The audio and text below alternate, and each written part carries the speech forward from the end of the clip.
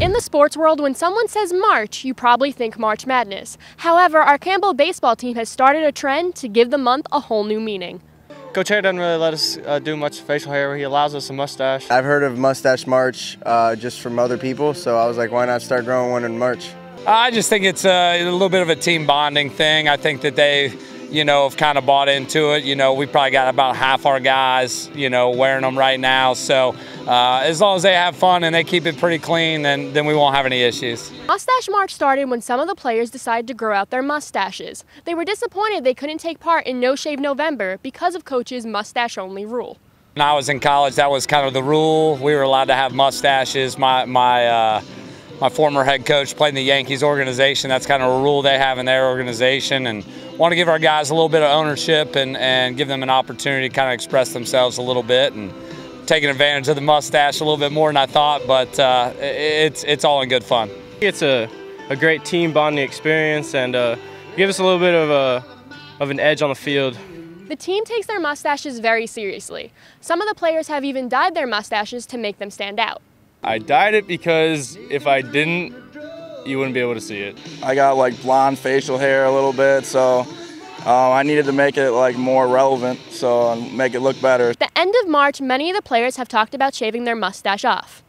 The problem is sometimes the hairs get a little long and they poke you in the lips, so you have to go cut those. But other than that, not hard at all. Gotta move it out the way a little bit. A mustache is really annoying, especially when you don't trim it up or anything. Everyone just tells me I need to shave it because it looks horrible. Matt Parrish, because he looks like a state trooper.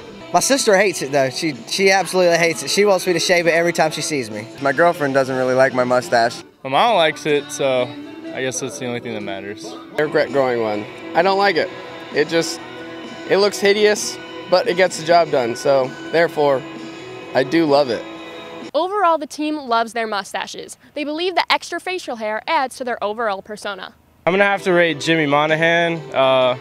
I give him a 7 without the stash, and I give him a 10 with it. It gives him a little bit of a mysterious look.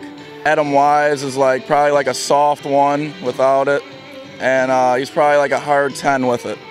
J.D. Andreessen, before the mustache, I'd give him a hard 1, and then with the mustache, he's probably a 9 or a 10. It's pretty nasty. I get a lot of positive comments about my mustache. I have people from other teams that tell me, man, sweet mustache. I got a random compliment the other day at a restaurant. People have said it looks good. Get a lot of compliments from players when I play other teams. Our guys are loving it, asking our staff to grow them, but we're not giving in yet, so, hopefully we keep winning, they keep growing them, and we'll all be happy. First the I Love You game, and now Mustache March. It's clear to see that our Campbell baseball team is setting trends on and off the diamond. Keep it up, boys, and roll humps. I'm Lisa Sicasio for Go Camels.